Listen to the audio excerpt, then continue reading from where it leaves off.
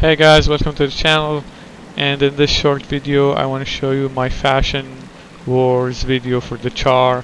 I really love infusion mix on the char, especially. I think they look really awesome, and this is how my char looks on my sword torch. And when I switch to longbow, just look how beautiful this is. Just look how it can change, how it can transform from fiery blue to the mega fire red. And I think this really matches the build that I'm playing, because I'm playing a Conde Berserker. So when I switch to longbow, that's when the mega fire happened, guys. You know what I'm talking about, that F1 skill, just burn everything in front of your face. So how can we do that, guys? How can we reach this mix? So on sword torch, or basically anywhere on your armor and weapon, not the anywhere on your armor and trinkets, not the weapons, you want to put the Celestial Infusion red, not the blue, the red version, and mix that with the poly teal. Alright, and this will give us that bluish skin look. Alright, it's the mix between red and teal.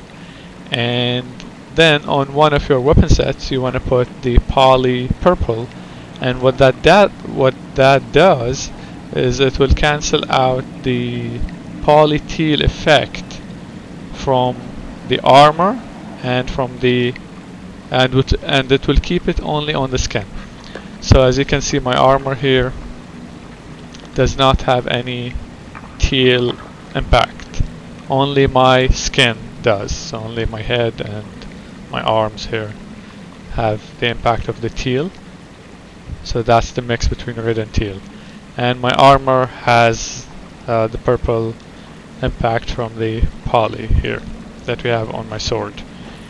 And on my longbow I have the poly orange, and what that one will does, it will obviously overwrite your poly teal completely, and it will mix beautifully with the celestial red here, so you can actually look red, because as you all know, the celestial red on its own does not look red. It looks like it gives a purple impact. So yeah, that's it, guys. Hope you enjoyed it, and see you on the next video.